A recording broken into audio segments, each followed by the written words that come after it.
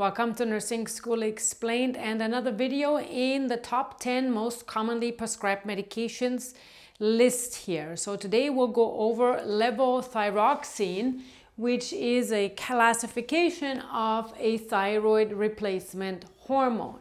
So this is kind of a unique class of medications. So the indication is hypothyroid, so too low of a thyroid.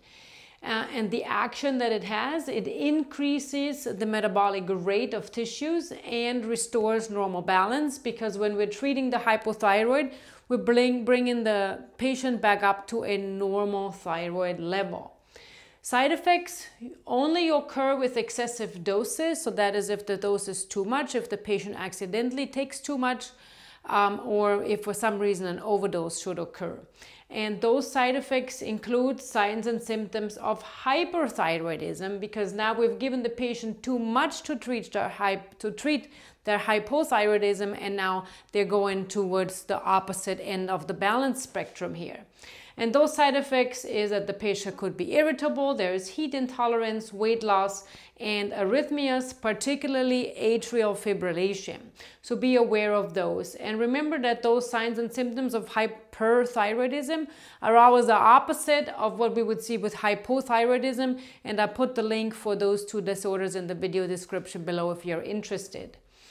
Now, for nursing considerations and patient teaching, because we know it can affect arrhythmias, we want to make sure we check the patient's apical pulse and their blood pressure before we administer the medication, as well as listen very carefully for a full minute when we assess the apical pulse to detect any arrhythmias, any irregularities in their heartbeat. Now, the patient also needs to have a recheck of their thyroid hormone levels after about 8 to 12 weeks of therapy, and it does take that long of a time to really see a difference for the hormone levels in the bloodstream to be detectable and change. The most common questions that you will see about this medications, like on NCLEX or on your course exams, will be how to teach the patient to take this medication, and here are the answers.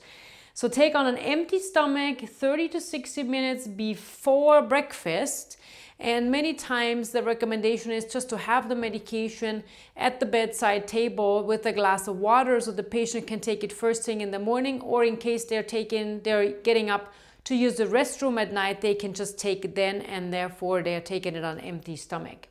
Take at the same time each day is very important. It will be a lifelong therapy because that thyroid gland is not producing enough thyroid hormone, and therefore this is going to be a requirement. And the other thing is we want to advise the patient to take it 4 hours apart from any antacids, iron and calcium supplements, otherwise they'll interact and decrease the absorption rate of the levothyroxine. Thanks so much for watching this video. Check out the other videos in the top 10 most commonly prescribed medications list, and I'll see you soon right here on Nursing School Explained. Thanks for watching.